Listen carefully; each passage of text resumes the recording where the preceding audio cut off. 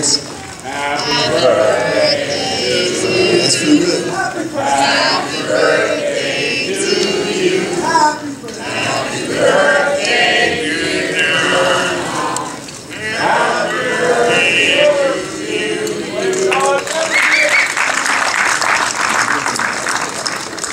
Yes. No facts. Yeah, I got it. All right. Oh. It's only a couple of candles. I made my wish, and I'm going to let y'all know what it was. But listen, first I'd like to say thanks to everybody. Thanks to Mr. Stern here to my right, business, MG, whatever, that makes best fights, the best matches. Don King's been doing it for decades and decades and decades, and that's great. As far as I'm concerned, he laid the foundation.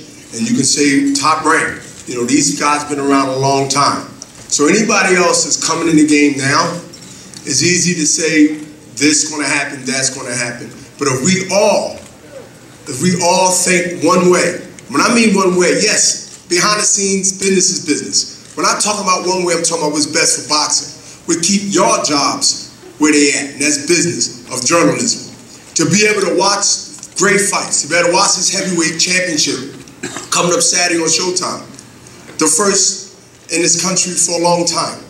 We know the drought in the heavyweight division has been long enough. And I believe this Saturday, whoever wins this, it's going to be talked about. It's going to be talked about it, because I don't see this fight going 12 rounds. But this is good for boxing.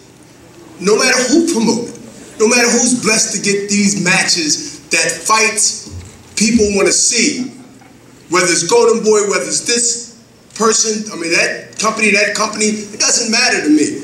Truthfully, I prefer it to be Golden Boy, but just in case things happen in somewhere else, just put on the best shows, because this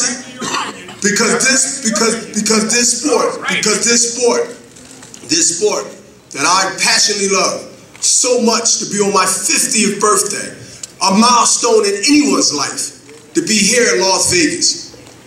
To be here in Las Vegas, sharing it with y'all, sharing it with Don King. This ain't about personal. This ain't about none of this stuff, my feelings. Know what this is about? This is about a sport that gave me a second chance in life for those who don't know my story.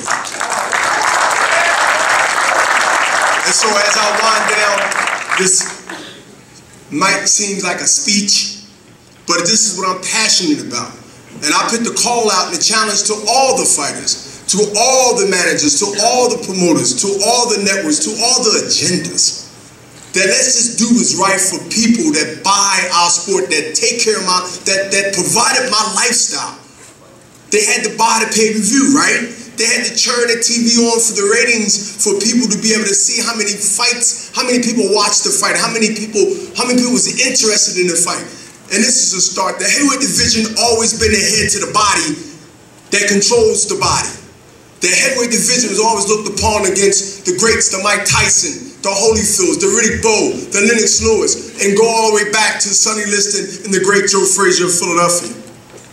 So I'm proud to be here, and I'm proud to sacrifice time that I could be with my family at a milestone time of life, 50 in a centerpiece of 100.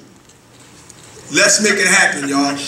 Let's show up. Tell your friends, tell everybody, because this is passionate as this speech is, and I'm not even fighting, not in the ring, but this is going to be something that I want to do until God take the breath out of my body, is be part of a boxing company, to be part of a boxing entity, boxing period, done a lot for me and done a lot for people that come up in the inner city. Not from Harvard College, because Harvard College don't fight, they don't have to, but we do, because our degrees come different.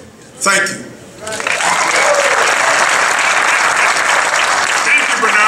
Really great, because boxing is a great sport, and it was very difficult for me when I signed the two greatest athletes in the world, Muhammad Ali and George Foreman, and could get no